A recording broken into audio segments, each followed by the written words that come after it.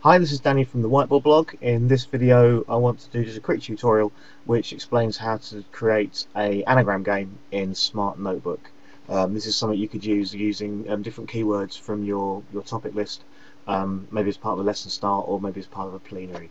So the first thing I'm going to need to do, I've opened up Smart Notebook, I'm going to go to the text tool and I'm going to choose just a normal type of font, and on my screen I'm going to write the first word I want the students to guess, and I'm just going to make that slightly bigger. And what I'm actually going to do, I'm going to just clone that, so my other writing is going to be exactly the same. I now need an anagram, so I'm going to go to the internet, and there's a really good web page I like to use, which is wordsmith.org/anagram. In that page you can type in the anagram that you're looking for, that you want to create. It will then generate a whole load of anagrams for you. Choose one that isn't rude. I'm going to just copy that, go back to my Smart Notebook page, and if I double click on my writing here, I can just paste in my other word instead. So now I've got my two anagrams. What I want to do then is to have the two words covered up by a box, so I can reveal the anagram and then after a certain time reveal the answer, so the answer isn't already there. So I'm going to go to the text tool, the shapes tool at the top here. I'm going to choose a shape, this time a rectangle. I'm going to draw a box.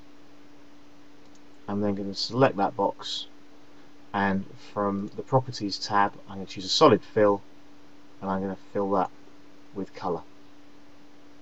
If I double click on that, I can then type in the word anagram into that box.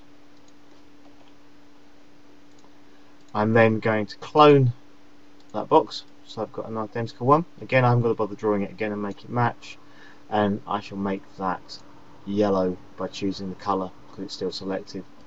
Double click on it, I can change that writing and make that the answer. So now basically what I've got, I can reveal the anagram to the students and they can have a go at guessing it, and after a certain time I can reveal the answer. Now what I do when I do this over here is that there's a popular game on afternoon TV called Countdown, which we have in the UK, and I've realised this doesn't translate across to anybody that's watching this from overseas, but Countdown has a particular theme tune which is 30 seconds and you solve the music in that time. I'm going to introduce that music into my slide.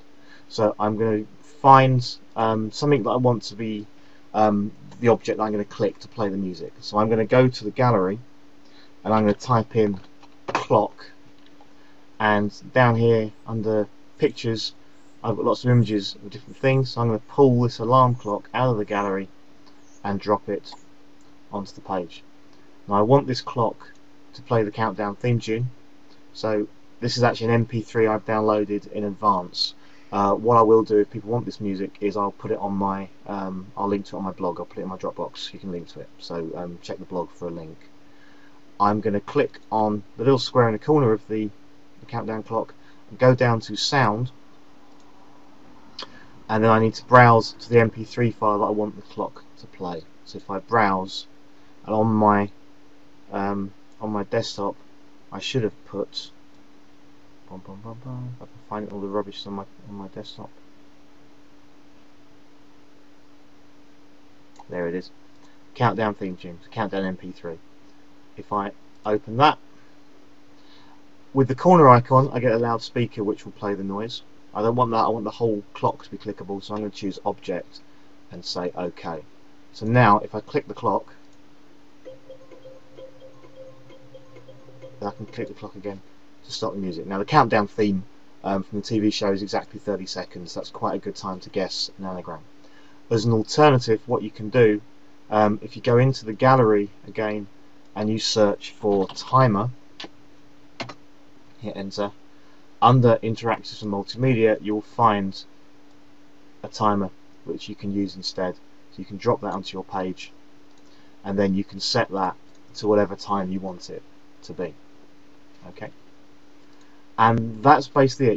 Your page is created. I'm going to just delete this time from here for now.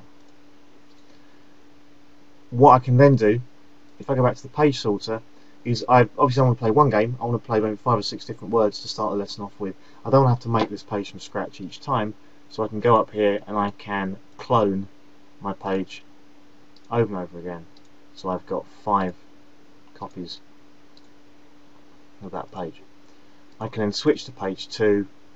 I can double click on my word, change the answer, and I could then go double click on here and change the anagram, go back to the website, get a new anagram, and just keep doing that. As one final thing, if you do find you want to do this a lot, you can take your page you've made, select it in the page sorter and do add page to gallery, and it'll take a copy of this page and put it into your my content area of the gallery, which is just there. And so you'll start to see all your notebooks, files and pages, which are things that you've added directly from there. That's basically it. That's a quick run through on how to make a countdown anagram game. Look out for more videos soon. Thanks for listening.